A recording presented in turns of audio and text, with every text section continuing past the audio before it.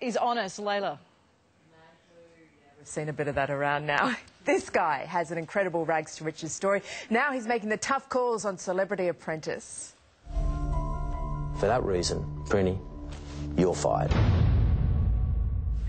All right, Mark joins us now. Look at the shocked look on their faces. We're loving this season. Who would you back in a fight, Stephanie Rice or Dawn Fraser? Dawn.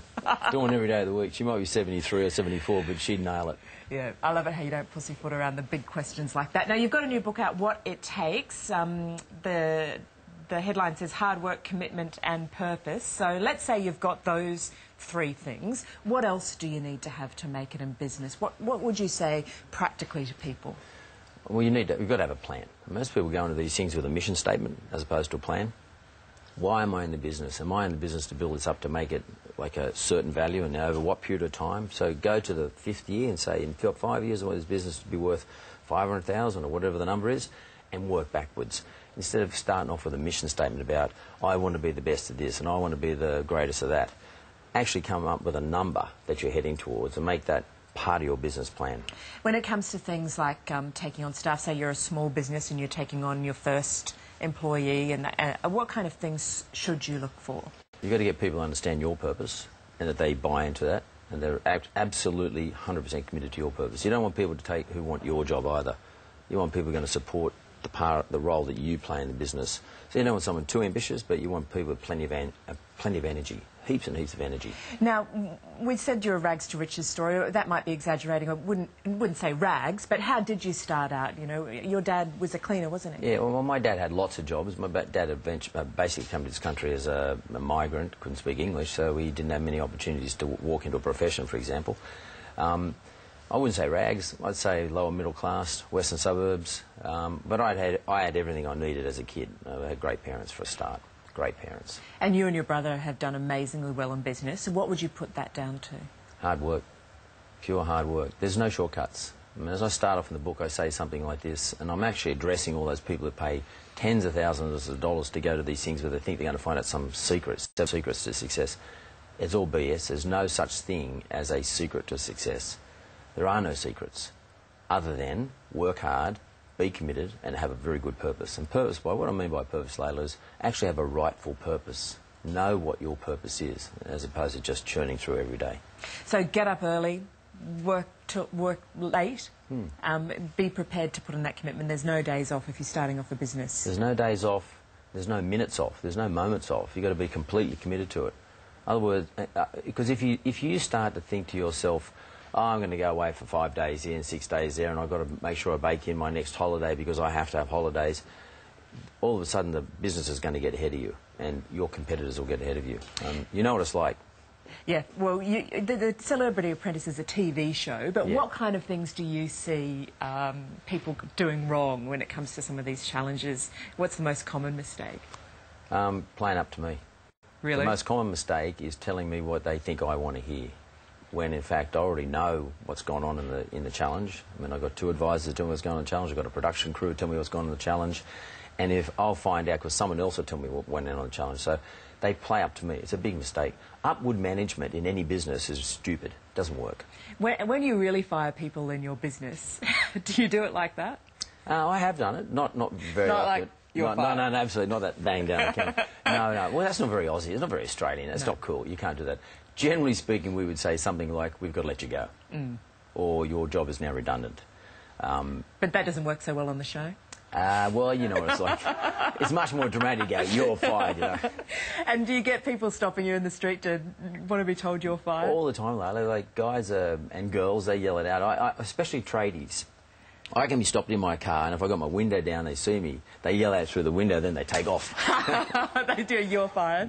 So you've been fired a lot lately? I've been fired a lot. Around this time of year, every year, for the last 3 years, I've been getting fired a lot. Have you ever been fired?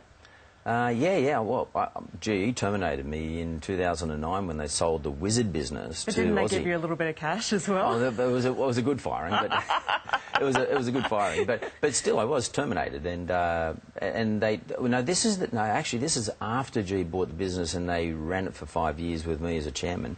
Then they sold to Aussie CBA, and they basically closed all their financial services business down around the world.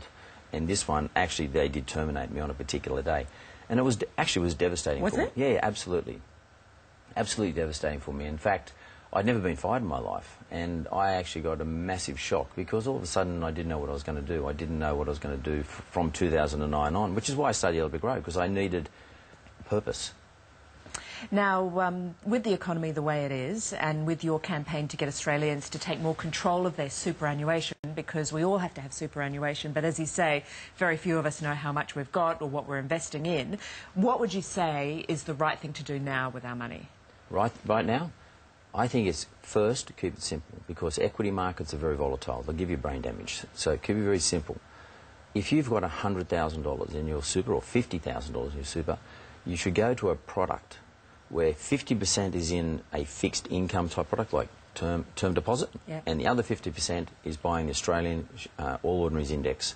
Very simple, low fees, and just wait until another time, sometime down the track, when markets start to become more stable. They're very unstable at the moment. So if you were a young person, and a lot of people have the dream of owning a house, obviously a lot of young people put 100% of their income into a home. Is that something that you would recommend, or would you say to rent and to invest in things like term deposits and shares? I think right now and for the next 5 years, property in this country, particularly in the major cities, will become the hottest asset class or investment class you can possibly think of.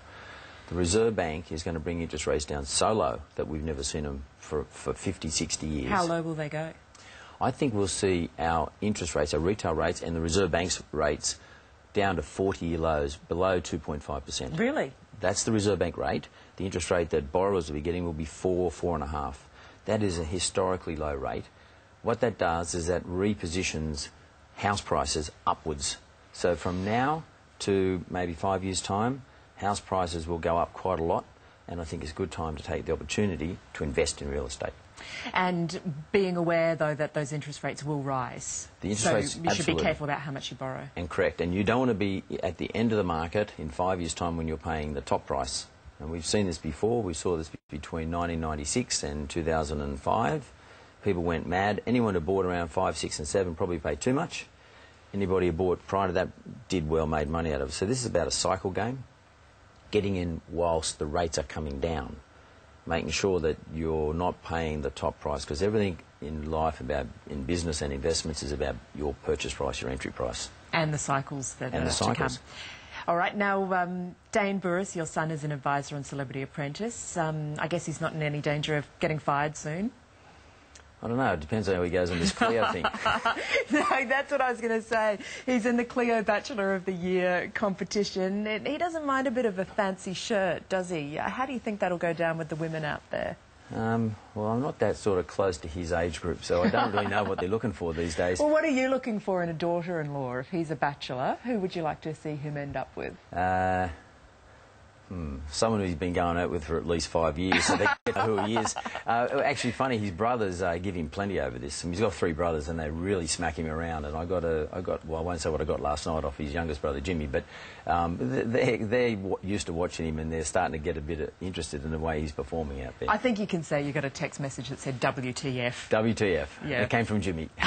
Jimmy, he's a bad one. He's going to be a Bachelor of the Year nominee as well. Well, thanks for coming in, Mark. You're welcome, and Layla. sharing your advice. Great to see you. And we'll be watching the show. Thank you. Over to you, Cam. Yeah, very interesting chat. Thanks for that, Layla. It's the pregnancy the whole world is watching. Catherine Middleton set to give birth in July. So many intriguing questions still unanswered. Who will be the godparents? And how will the Queen and Prince Philip fare as grandparents? Nick Watt takes us inside the House of Windsor.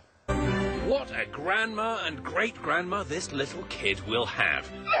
In the blue blood corner, we have Queen Elizabeth II.